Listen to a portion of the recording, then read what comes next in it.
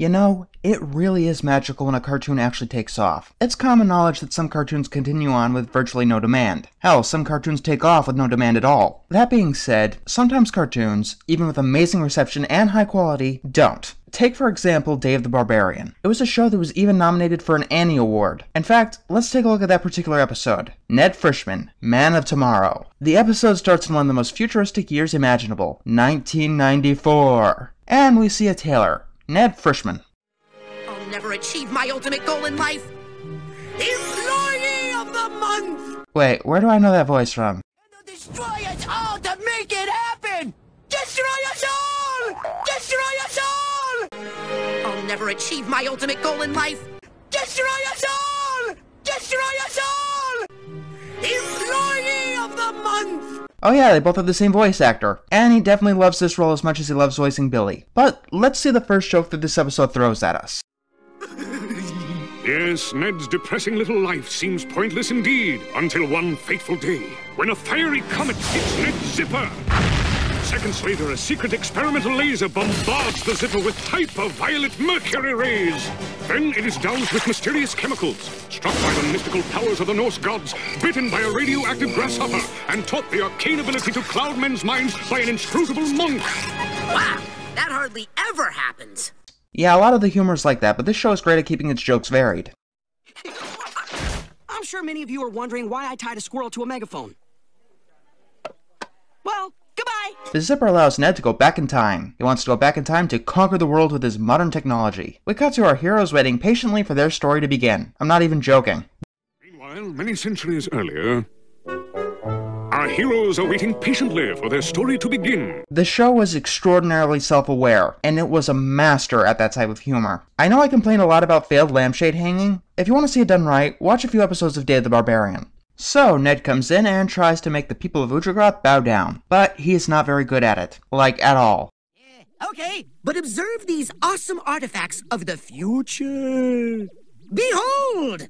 With the touch of a button, I open garage doors without leaving my car. Oh, I'm magic. What's a garage? What's a car? He eventually unveils a game guy, and it seems like our heroes are enthralled by this little trinket. So, Ned goes back into the future and buys hundreds of game guys, and gives them away to the people of Ujagrath for free. It doesn't take long for everyone to get addicted, except for Candy's pony. Can I try? No. Please. No. Please. No. Please. No. I beg you. No! Shall I tell you of last night's dream? Dark forms came to me, whispering of unspeakable atrocities. Stop with the dreams! You can try it. A tragic irony.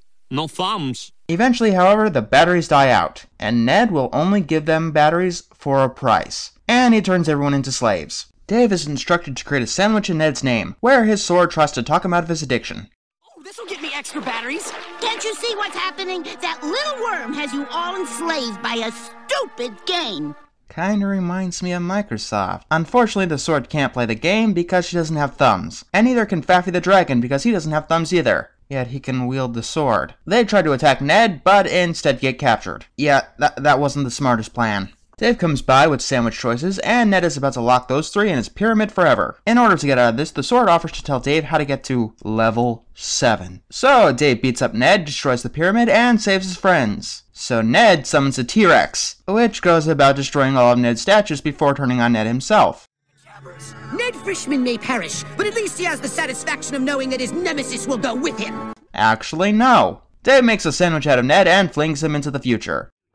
Where my evil is law, now the fool seeks to return to the past. Dave tells everyone that there will be no more batteries and gets attacked for it, and Ned vows his revenge. The episode ends with the T-Rex being declared Employee of the Month. And that was Ned Frichman, an episode from Dave the Barbarian, one of the funnier cartoons that never really took off. I hear that it's in some sort of weird limbo where it's technically not cancelled, but let's be serious here. They do need to bring this thing back, regardless of technicalities. I mean, I didn't even show you half of the jokes in this episode, and each one of them hit home. I don't normally do this, but pretty much every episode can be found on YouTube, and that's pretty much the only way you can watch it if you don't want to stay up to 3 in the morning watching Toon Disney. But if they ever do bring it back, or sell it through legitimate means, yeah, buy it through that way. It was an awesome show, and it makes me grateful that Disney is giving shows like Gravity Falls the love that they deserve, because it doesn't always turn out that way.